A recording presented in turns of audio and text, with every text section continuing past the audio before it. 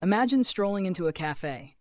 The aroma of brewing coffee fills the air, but what grabs your attention isn't just the scent, but the buzz of productivity. Everywhere you look, there are remote workers and students deep in focus. Here, the coffee might be average, but oh, the Wi-Fi, fast as lightning. And those seats, crafted for comfort during those long hours of work or study. This cafe knows its crowd. This clever approach is all about smart trade-offs. It's not scrimping on goodies. It's splashing them wisely where it counts most, like speedy internet and ergonomic seating for its clientele of digital nomads and students. The cafe surely could have aimed to serve the finest gourmet coffee in town, but instead it chose to excel in services that matter most to its specific customers. Take Southwest Airlines as another example. They bucked the standard frills of air travel, no assigned seating or free onboard meals here. Instead, they homed in on what their travelers valued above all: budget-friendly fares and reliable service. By concentrating resources here, they not only carved out a unique space in the competitive skies, but also won the loyalty of cost-conscious flyers. Or consider Walmart's game plan, a relentless focus on slashing prices to deliver cost savings directly to its shoppers' wallets. They skimp on sales assistants and store ambiance to funnel resources into maintaining low prices throughout their vast selection of goods.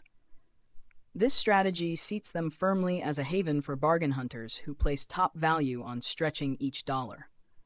While these strategies elevate some services by scaling back on others, makes complete sense for these businesses, it's interesting to note that not all sectors play by this rulebook. For ultra-luxury providers like Hotel Cipriani in Venice, every corner drips with perfection because that's what their high-paying guests expect, and rightfully so.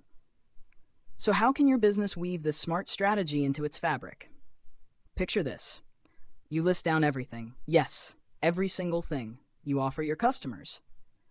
Next up, put your detective hat on and rank these based on what truly gets your customers' hearts racing, or not. This isn't just an exercise, it's a direct line into honing what you do best, while gracefully stepping back where it matters less. And here's the kicker. It demands boldness from leaders at every turn, especially when it embraces areas we're dialing down as part of our master plan for outshining elsewhere. A successful application hinges on constant chit-chat with those we serve, ensuring our beat matches theirs in a dance of evolving market rhythms and tastes. Leaning into this philosophy is far from a ticket to mediocrity in select areas. Rather, it's a strategic maneuver positioning you to dazzle profoundly where your customers most crave brilliance. It transforms humble trade-offs into compelling strengths by syncing every beat of your business operation with customer desire. Now that's uncommon service with common sense. Please consider liking the video and subscribing our channel.